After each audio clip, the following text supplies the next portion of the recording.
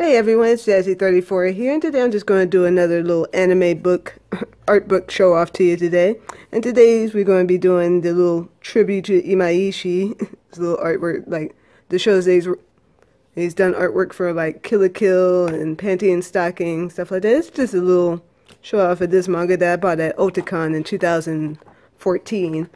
And definitely when I was down there at Otakon, I bought like a whole bunch of art books down there. And this was one of the ones that I was really interested in getting. And it was only about, from it says right here, it's about $15.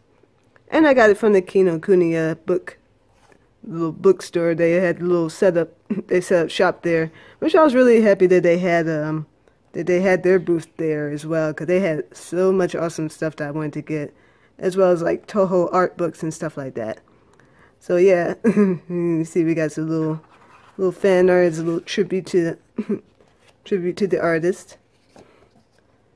And see, these are just really nice little art scoops, really nice. We have a nice little one right there. We should have gotten also like had these like into like little posters and stuff like that, but this really turned out really well. I also like this little art, like this little group picture right here. And the show was really awesome to watch. It was when I was just started watching Kill la Kill. It was just something that just I really wanted to watch the entire series. I just never got a bored moment watching it. And also here we got some Panty and Stocking as well. I also really like this series. I know a lot of people are like really confused with the ending, but I didn't really mind the ending as much to it though.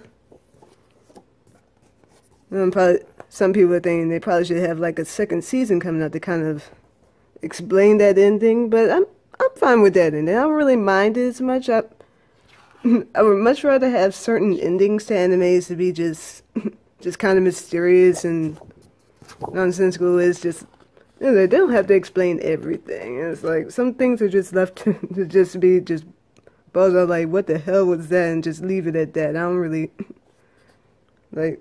The mystery is much more entertaining to me than just kind of explain outright what certain stuff means. You know, like if you just watch certain movies where the ending is just like, what in the world just happened? I was like, well, actually I prefer it that way because it just makes you think. There's nothing wrong with thinking about something, like thinking like alternative things about things. Things about things.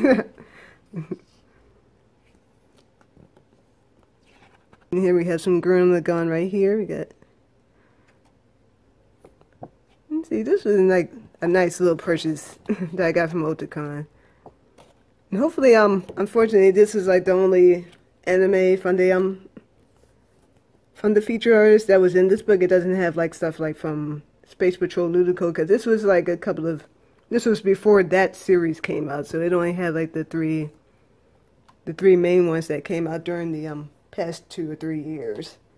But yes, this was still a really nice art book. And also I would have liked to probably find like another one that has like a little updated version with the other, like the latest ones that came out, like Kids Not Ever or Space Patrol Ludico and Little Witch Academia. I hope they do come out with like another collaboration book as like another tribute to Imaishi. That would be really nice. So if I see that, I'll definitely pick that up. Hope you really enjoyed this video. Everyone, have a nice day.